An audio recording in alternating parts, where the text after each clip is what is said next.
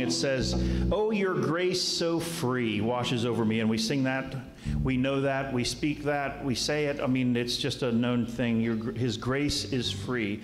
The only problem is our actions do not actually evidence that. And I'll tell you what I mean. We have this ongoing desire or need to measure ourselves as whether we've achieved an acceptable level of Christianity. Does that make sense? And so what it ends up doing, it ends up setting up this culture of pretending. Pretending that we're okay when we're not. Or comparing ourselves to somebody else so that we can be better. There's all kinds of things that go along with it, and all of them are poison. If we can just remember that His grace is free, and it's a good reminder too on how we treat others when they have trespassed us or trespassed in general, and what our response to them should be. Always first grace.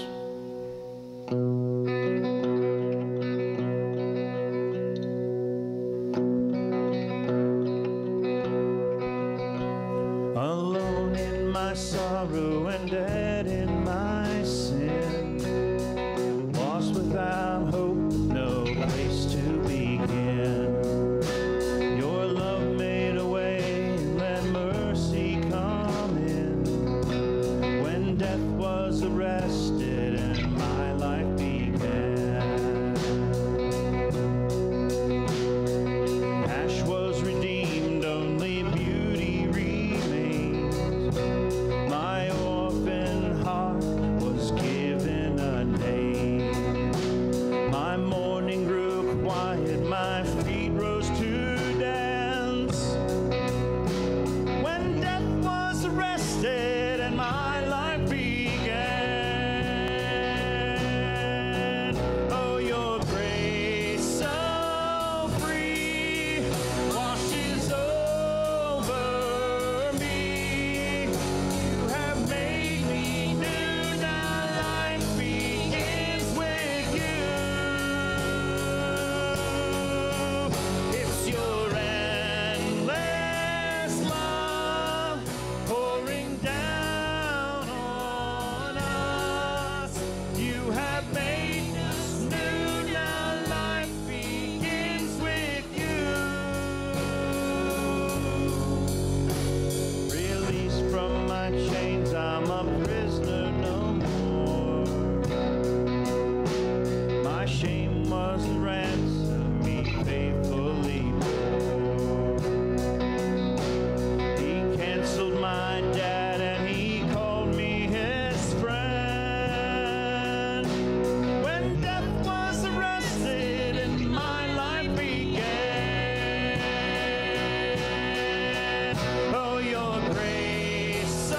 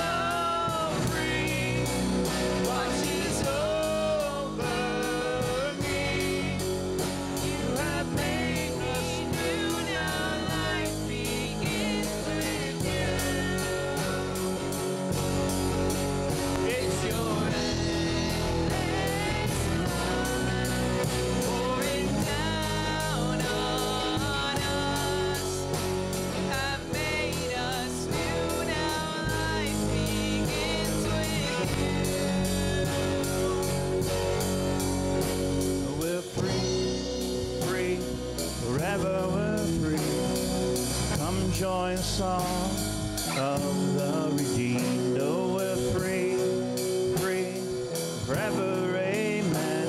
When death was arrested, my life began. Oh, we're free, free, forever we're free.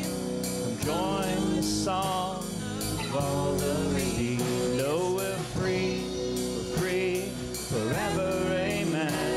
When death was arrested and my life began. Oh, we're free, free, forever we're free. Come join the song of all the redeemed. We're free, forever, amen. When death was arrested and my life began. Let's pray. Lord, this is a hard concept to really own.